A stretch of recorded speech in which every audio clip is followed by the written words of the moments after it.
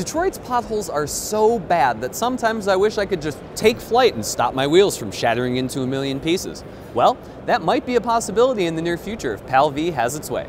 PAL V brought its Liberty flying car to the 2018 Geneva Motor Show. Now you might be inclined to call it a plane, but it's not. It's actually an autogyro. You see, the propeller in the back is what provides the forward thrust, while the top rotor is actually unpowered. It uses the air movement around it to spin around and generate lift. Now, it's not exactly the most handsome thing on the planet. It looks like a backwards Elio Motors electric tricycle mixed with Alpha 5 from the new Power Rangers movie.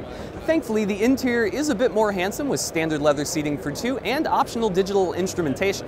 When it's in car form, the Liberty will hit 60 miles an hour in a little less than 9 seconds thanks to about 100 horsepower coming from its engine, and it's expected to top out somewhere around 100 miles an hour. When it takes to the skies, the horsepower doubles and its max speed increases to 112 miles an hour. Now, for those of you keeping track at home, that's about 70 miles an hour slower than a pretty bone standard Cessna 172.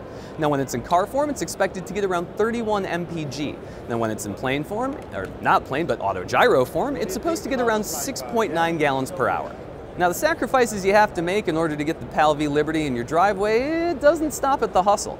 In order to get the most out of this vehicle, you will have to earn both a pilot's and driver's license, the former of which takes a whole lot of time and a whole lot of money. Now, speaking of money, this is a rather expensive proposition, starting around $400,000 for the base version, with the special limited edition coming in closer to $600,000. Now, PAL V claims that it will be available in both the US and Europe in the near future. However, it still does have to pass final certification, which it plans on doing immediately after the show concludes. If all goes according to plan, expect European deliveries to begin around 2019. If there's two things a flying car can't do, it's like this video on YouTube and subscribe to our channel. But you, my friend, are not a plane, you are a person, and you can do that, so you should.